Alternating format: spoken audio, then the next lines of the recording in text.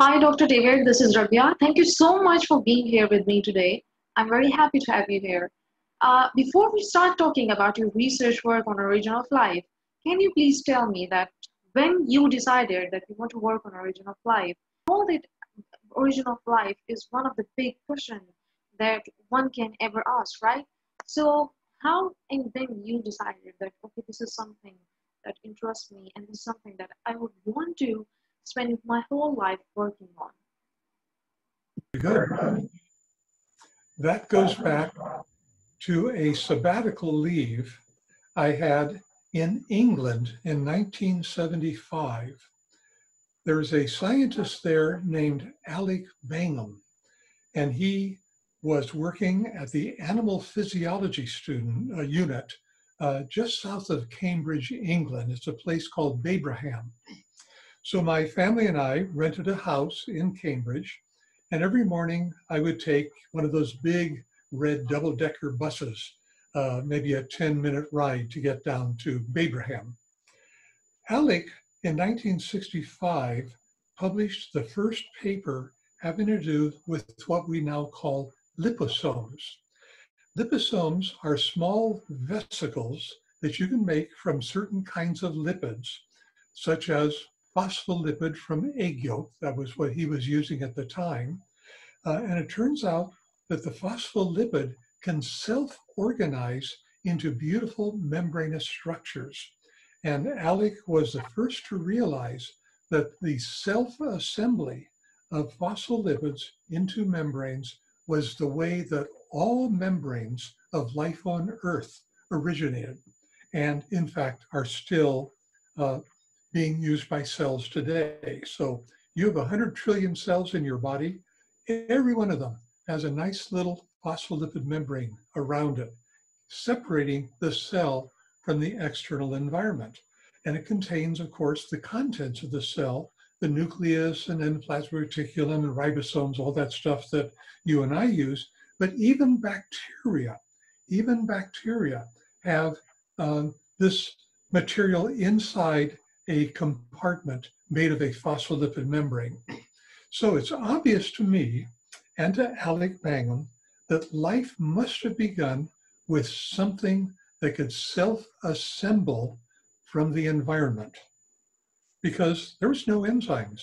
There's nothing to make phospholipids. There had to be something there, but nobody had ever asked how that came about, okay?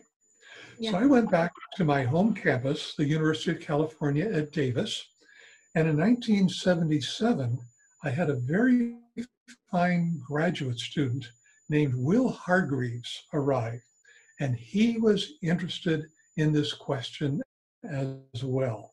So as a graduate student, he decided to work on how membranes could have self-assembled on the prebiotic Earth to give rise to the origin of cellular life.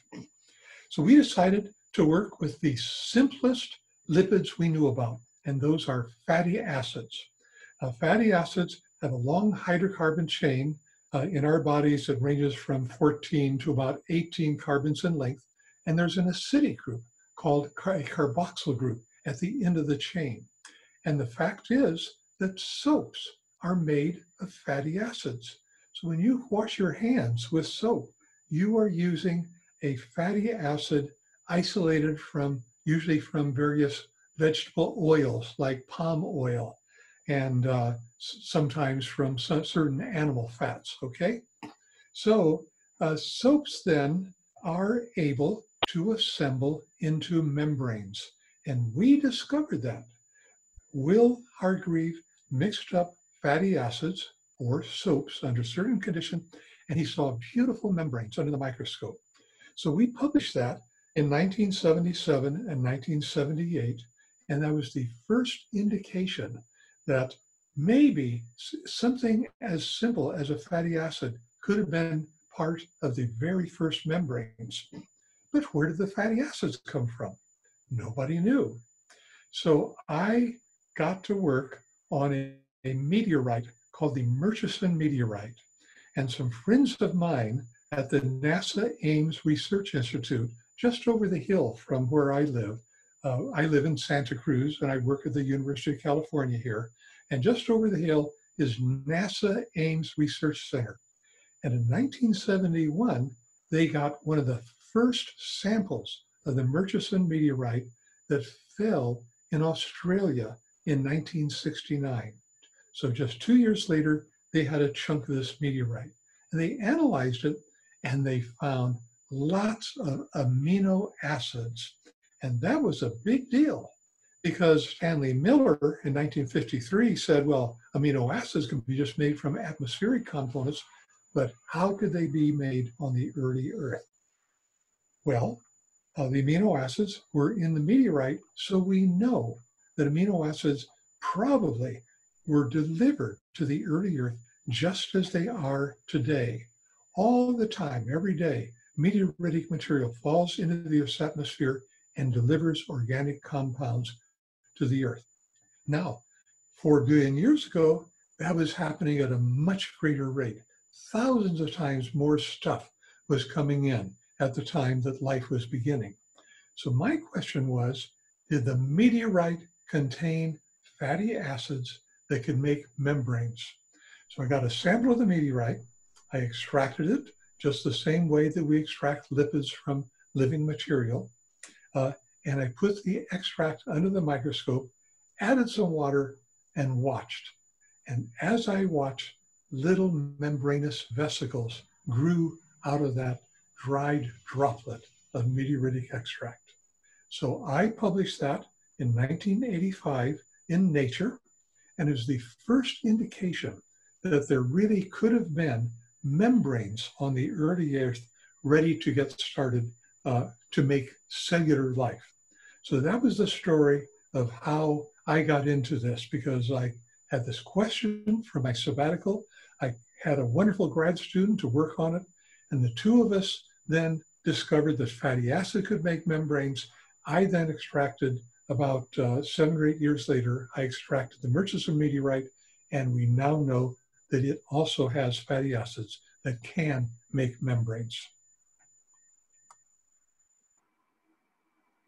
So that is a very unique journey and a very different kind of story. So before we move forward, now I want to ask you about, can you please tell me that what is the hot spring hypothesis for an origin of life? And can you please explain it to me? So about the hot spring, keep in mind that forever people have said life began in the ocean. There's more water in the ocean than any place else on Earth. 99% of the Earth's water is in the ocean. And the rest of it right now anyway is tied up in the Antarctic ice cap and the Greenland ice cap.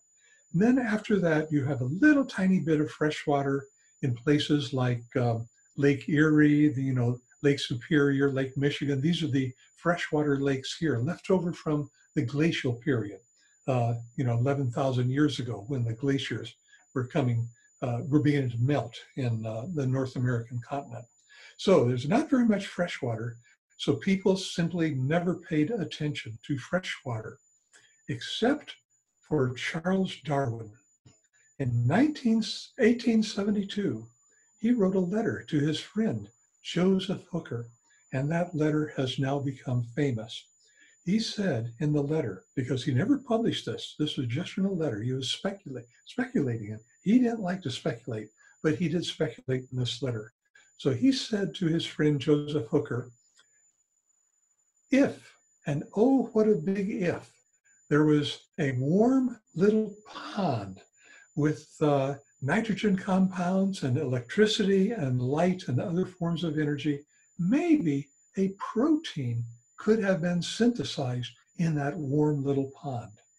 Now, he was not thinking about the ocean. He was thinking about the warm little ponds that were all over the English countryside, because that's really what he had in mind. We have gotten back to that now. We found a number of reasons why the ocean environment is not such a good place. First of all, the only energy source is in hydrothermal vents. These were discovered in 1977 by Jack Corliss. He was diving in the Alvin to a deep portion of the ocean near the Galapagos Island, and he discovered the very first, what we call black smokers. These are places where there's hot magma, hot rocks underneath it, and that heats the water dissolves iron minerals, and that comes out as a black smoke.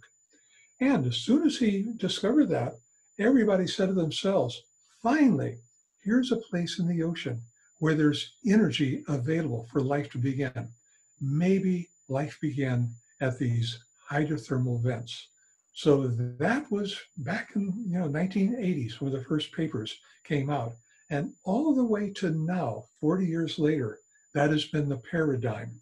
People have said life began in hot spring, in these vents, these hydrothermal vents, because there's just no place else in the ocean that there's any energy to drive those processes.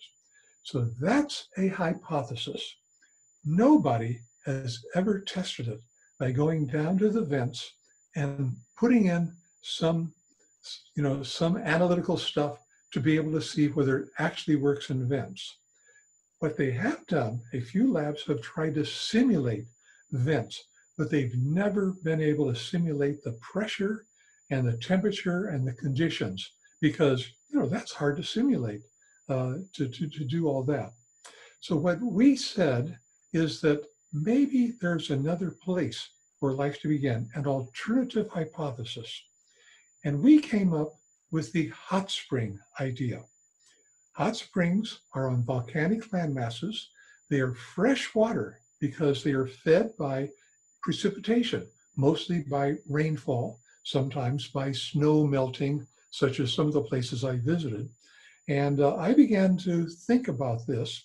And in about 2002, a Russian colleague of mine named Vladimir Kompanechenko, I happened to meet him at a meeting, a scientific meeting, and he said, why don't you come to Kamchatka and you can do some experiments there, because we have hot springs all over the place in Kamchatka. It's one of the most volcanic sites on Earth. So I went off to Kamchatka twice. I got funding from NASA for these trips, and we had a number of other people along with us.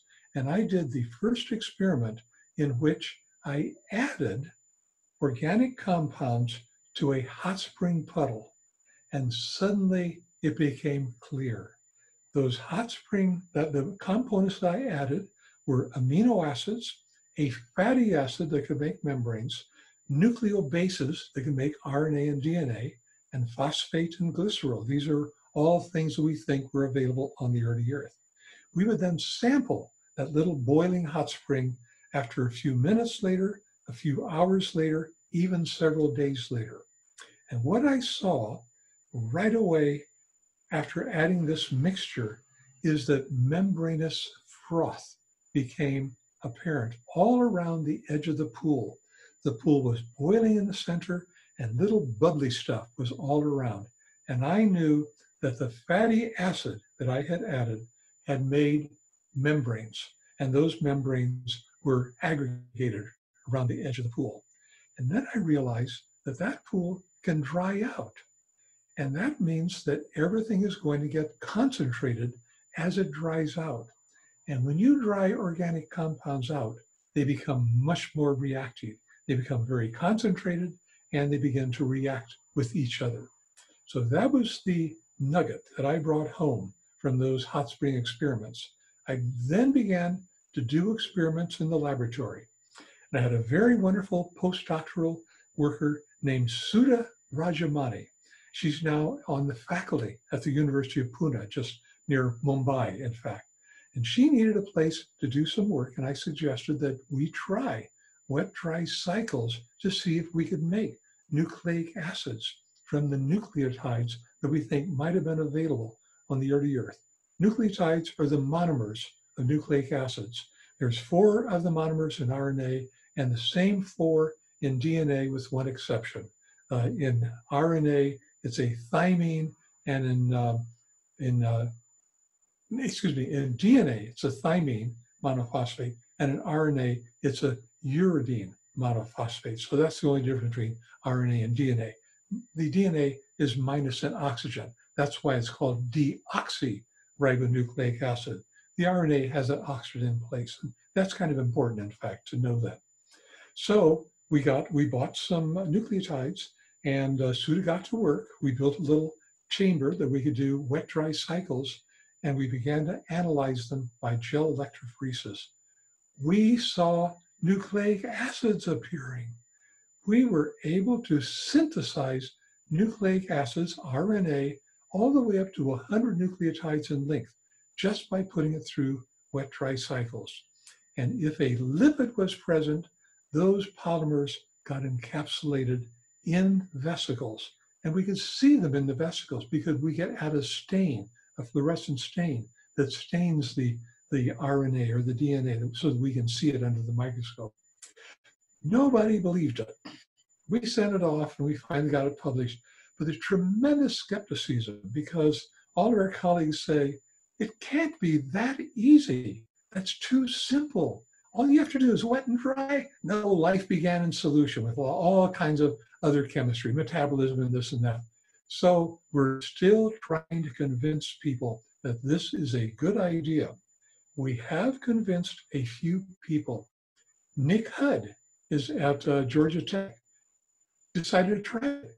He used wet-dry cycles, and he got proteins to be synthesized, peptides, that he could not get in solution, but just wet-dry cycles, and suddenly it begins to work. Other people have written to me, they're trying to do it as well. Marie-Christine Morel decided to try it at her laboratory in Paris. One of her grad students, and I was on her committee, named Laura De Silva, got it to work in Paris. So this is just now starting to be interesting to other people because it's such a simple idea and because we get the products in what we call a protocell. So that's the gist of the hot spring hypothesis. In freshwater, on volcanic land masses, there are wet-dry cycles. Those wet-dry cycles can drive polymer synthesis. We've demonstrated that, by the way, by going to New Zealand. And just this year, early this year, we ran an experiment where we saw the same polymers showing up when we did those wet-dry cycles using hot spring water and hot spring temperatures in a place called Hell's Gate in New Zealand. So we're pretty sure that we're on the right track. And we hope that other people will try it out and see for themselves instead of just saying, oh, that's too simple. Okay? So that's the hot spring hypothesis. That there is a very small community of scientists who are working on origin of life. I must say that thank you for being one of those scientists and one of those individuals who are working on origin of life. The fact that we have a testable hypothesis for origin of life, that is actually very wonderful and I think a huge step towards understanding the origin of life. So my next question is that we know that when life started on Earth, right? We know we have the evidences and we have uncovered that chapter of origin of life. We know that the rough estimate is like 3.5 billion years ago, life might have started. We know. And that number is actually well supported by fossils and radiometric dating. But how life started is much less understood. No one is really sure about that, how life actually started in the first place. And many scientists are actually trying to understand this question. In comparison to the central dogma or the theory of evolution, hypotheses about life origin are much more hypothetical, right? No one is sure which hypothesis is correct, or if the correct hypothesis is out there waiting to be discovered, right? Only a few hundred people around the world that have the resources to work on this. So we have come up to the edge of our knowledge. And that's very exciting for a scientist because science is about questions. It's not about stuff that you read about in the textbook. That's sort of the ashes that are left behind as the fire of science goes by, because science is driven by questions. So we have these two big questions. Did life begin in salt water or did it begin in fresh water? So I told you about our idea of the hot spring hypothesis, and we're testing it. So a hypothesis is a good hypothesis if it can be submitted for experimental testing. You can't just dream up ideas and sort of write them down and send them off for publication. A lot of people do that, by the way, but it's not the way I like to do science. I like to prove myself wrong by doing experiments because ideas are a dime a dozen. Everybody has ideas. Only a few of them are going to be good ideas, but you can't tell the difference between a good idea and a bad idea until you test it. So you want to get rid of all the bad ideas as soon as possible so you try to prove yourself wrong.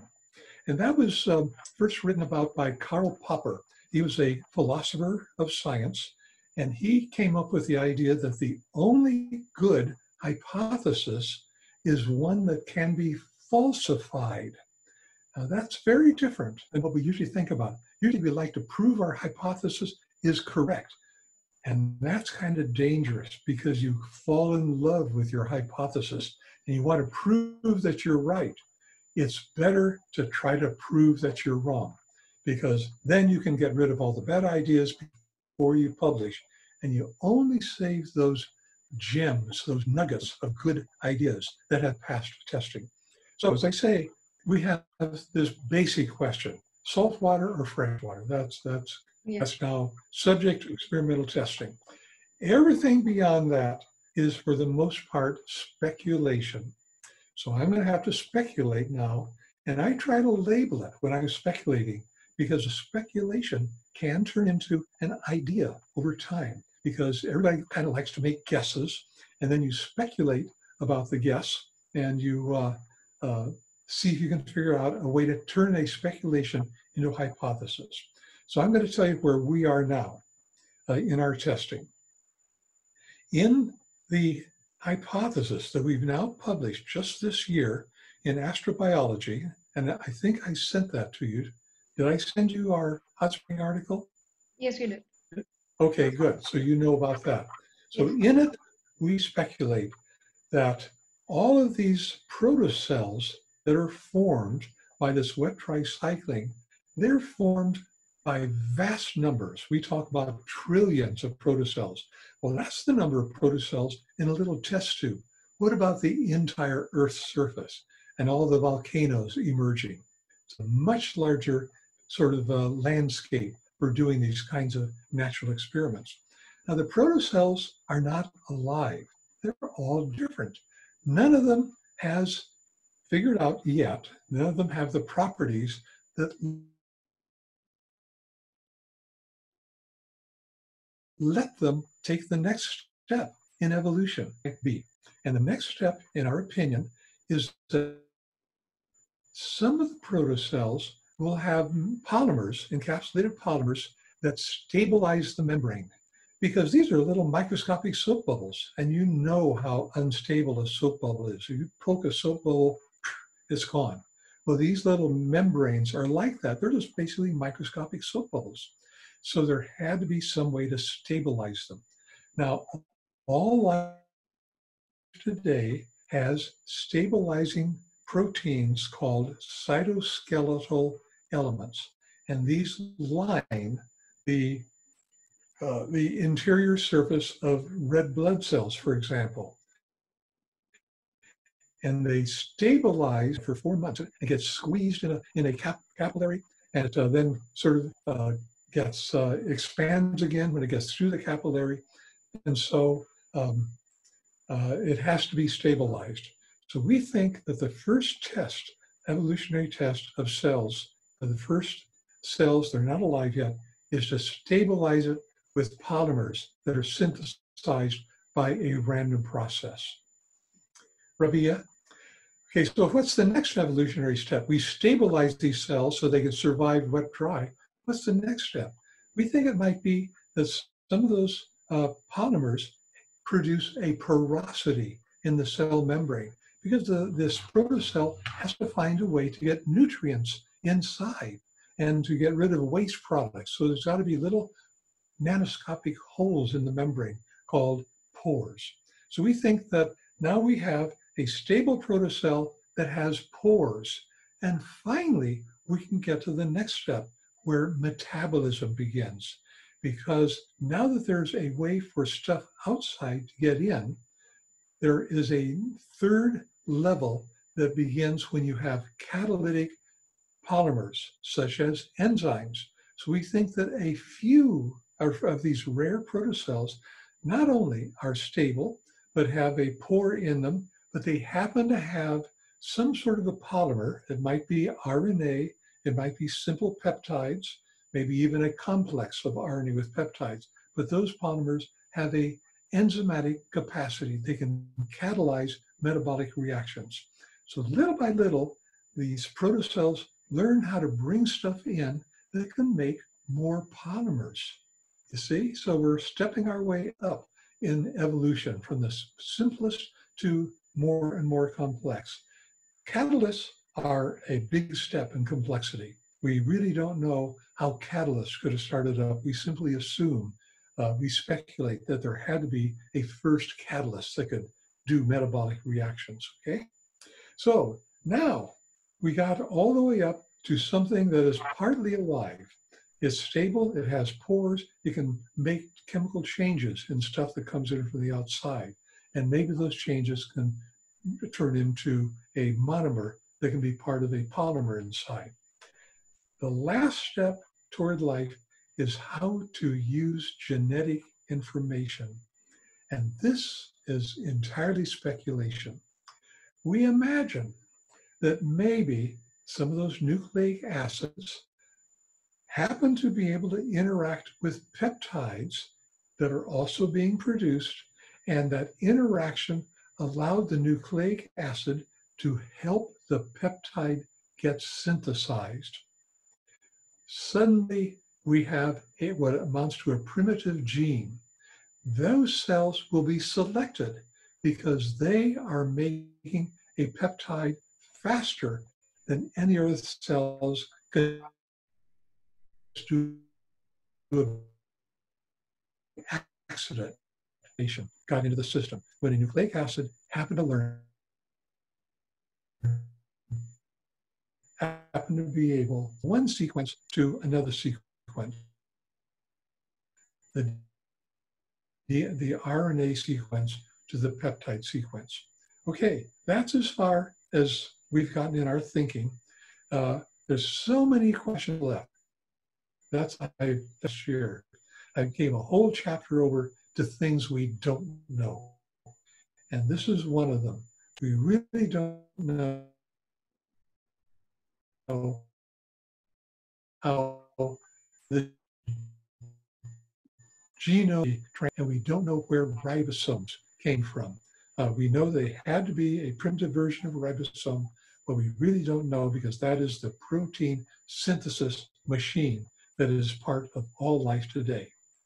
You put all of that together, and finally you have a first form of life, something we call LUCA, the last universal common ancestor. And that's what made those fossils that you talked about, the fossil stromatolites, about 3.5 billion years ago. Those were advanced life, those are bacteria. We think that 500 million years before that, 4 billion years ago, there's an ocean, there were volcanoes, there were hot springs. At that point, probably all of these natural experiments were giving rise to the first primitive forms of life. Yes, that is actually, and I think it takes a lot of courage to select such one complex field, and then to address one of the most mysterious questions that humanity has ever asked, that how did life might have originated in the first place? Because these ideas are very complex and they are very philosophical. When we address this question in the philosophical term, they are easy to understand. We always find a way to, satisfy ourselves or our curiosity. But in terms of science, it's very difficult to understand. And I know that you are very dedicated and you have been working on origin of life for more than 40 years. And I met Dr. Cruz back in 2017, and he told me that you two used to meet every day to discuss the origin of life. Is that right? And I have another question, that how Dr. Bruce and you decided to work together on origin of life. Have you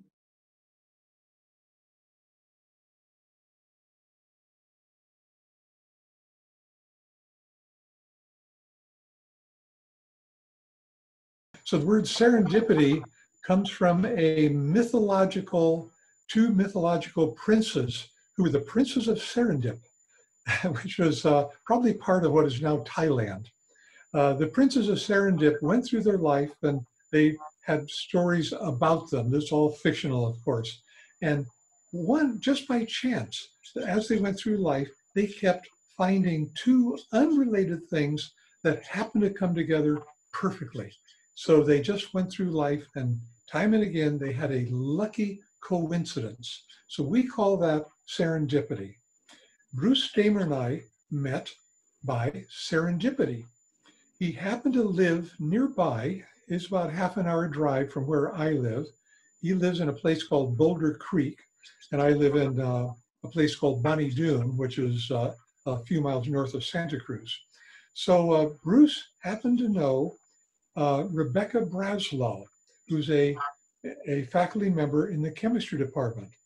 And Rebecca knows my wife, Olaf, who is also a professor of chemistry. And of course, that means that Rebecca knew me because Olaf and I are a couple.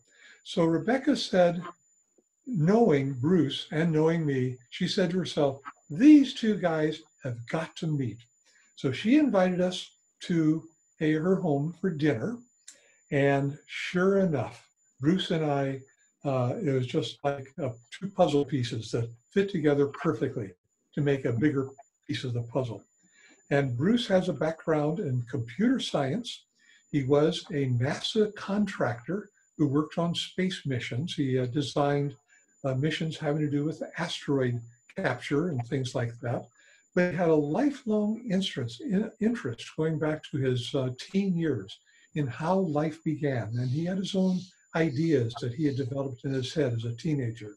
So he was primed to work on the origin of life. And when we met, which would have been about 2010, I've been working on the origin of life for 30 years by that time. So, and I had grant funding from NASA and funding from National Science Foundation. So I had a laboratory and was actively working on the origin of life by experimentation. Bruce is not an experimentalist. He likes being part of experiments, but he doesn't do them himself out of his head. He is a computer scientist, and he loves to make computer programs that simulate life. And that was his PhD thesis, by the way, was developing a computer program that could simulate some of the chemical reactions having to do with the origin of life. So we began to talk, and we got more and more involved with each other's lives. And I began to do research that he could take part in. For instance, we had a trip that we could both do to the Australian Pilbara region, where these ancient fossils, 3.5 billion years old, were present. And we both went on that trip. That was probably about 4 summers ago now. And that's when we really connected, because we've been developing these ideas. And on this field trip, we were invited to give a sort of an informal lecture to the Australian scientists that were along with the trip. One of them was Martin van Kranendonk, and he was a guide for this trip to the Pilbara. And he had a graduate student named Tara Jokic, and she was working in this fossil field called the Dresser Formation, which is in this faraway part of Western Australia. So Martin listened carefully to Bruce and my ideas, and he took me aside later, as did other scientists along on the trip, particularly Malcolm Walter, who had discovered these fossils in the 1980s. And they said that we have some ideas that you need to hear, because Tara Jokic, as part of her PhD thesis, discovered a mineral called geyserite. And that could only have been made by freshwater geysers in the Pilbara region. The Pilbara, by the way, is an ancient volcanic craton. It used to be a volcano. Now what's left of it is something over 100 miles wide, and little hot springs, ancient hot springs that are now extinct, of course, but they've left these fossils behind. So that really rang a bell. And Tara and Martin and I decided that we needed to do a public article on this. So we wrote to Scientific American, and they said, yes, we'd love to have an article about that. And in the August of 2017 issue, we had a cover article that for the first time brought all of these eyes together for people to read for themselves. In the article, Bruce Deamer had a major role because he was the guy that thought of what comes next after life begins. What are some of the first evolutionary steps? So that was his contribution to the article. And there was a beautiful a diagram of the hot spring hypothesis that was done by Scientific American artists. So anybody that wants to now can read about our adventures with Martin and Tara in the Pilbara, and can also read about how that gave rise to the hot spring hypothesis. That is so wonderful that I actually want to inspire people by using these interviews, that how people from different background, like you have a background in chemistry and Dr. Bruce has a background in computer science and Tara has a background in geology, can come together and work and can address the question that is puzzling people from God knows how many years. And, You'll be interested to hear. You'll be interested to hear that Bruce, for years, had a company in Pakistan, in yes, I know. Islamabad. Yes, I You went to. knew that, okay. Yeah, so he's bowed out of that company now, but that's part of his computer science background. Yes, yes. I actually met Dr. Cruz back in 2017. He was in Pakistan. So I went to Islamabad. I live in Lahore, but I went to see him in Islamabad. And he Yeah. also invited me to visit his company. And I met a couple of his colleagues as well. And it was wonderful to see that he's working in Pakistan as well. Well, if you don't mind my saying so, I think that you are the next generation of scientists after Bruce and me. All you need is the passion that you've got, the interest in the question, and then that will guide your life. You've heard this metaphor, you have wind in your sails. So that wind, your passion and that interest is going to guide you through your life. And all you have to do is to let go and let it carry you along. So I want to encourage you with what you're doing and the fact that I hear from you that you have this deep interest in these fundamental questions of biology. I hope that you do continue. That is actually very kind of you to say that. That I'm actually, people like you, Dr. Bruce and Tara, were the main inspiration for me to keep doing what I'm doing right now. And I'm just, I have just started my journey, and I'm so glad that you and Dr. Bruce and Tara are the part of my journey. And the thing that all of you are there for me all the time, that is very wonderful. And I'm very thankful and grateful for that. Thank you so much for taking out time and being part of my small project. Take care, Dr. David. Bye-bye. Good enough. Thanks for having me.